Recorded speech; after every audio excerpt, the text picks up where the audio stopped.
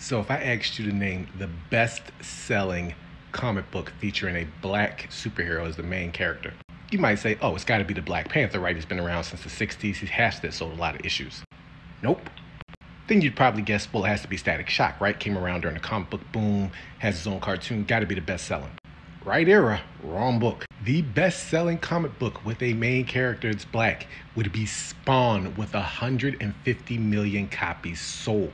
This puts Spawn in the high ranks of greatest selling comics of all time since he only came out in 1992 and has about a total of 600 issues. To show you how big of a feat that is, Spawn has actually sold more copies than the Avengers.